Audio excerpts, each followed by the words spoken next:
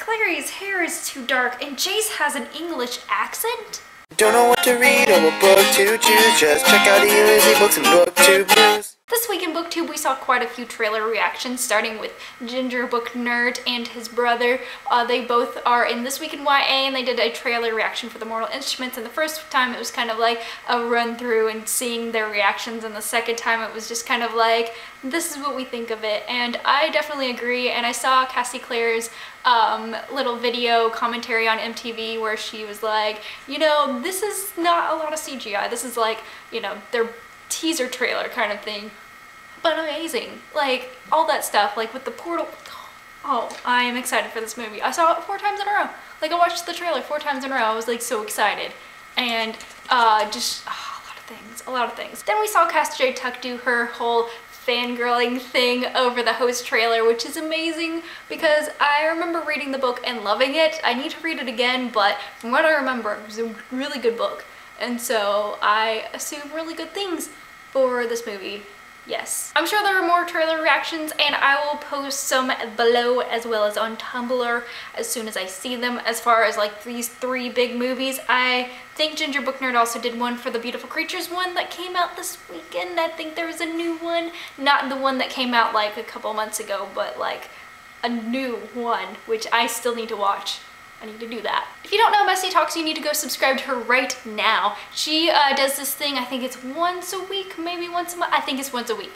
I think it is. Where she kind of spotlights an author, and this week it was Libba Bray, who is one of my favorite authors. She kind of touched on like the Gemma Doyle series, I think that's what it is, and kind of talked about Lib's life and what got her into writing and things like that. And I think that's very interesting and something to like good to share, because like we get to hear about all these stories, but I think it's cool to hear about the stories behind the stories. So yeah. Every month Book Rat Misty does a feature on her channel called Book Chat, and this month it was first reads and kind of talking about how, like, you know, those books that you wish you could just read again for the first time.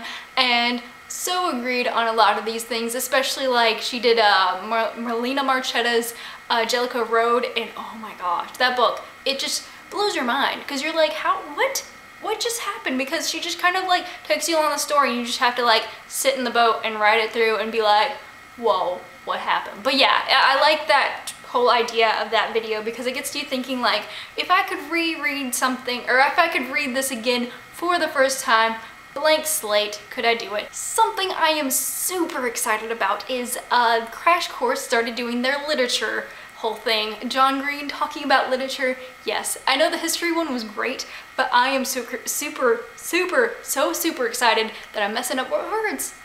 All the words. But yes, I am excited because we're gonna be doing he's gonna be doing Great Gatsby. We're all going to read it with him, right?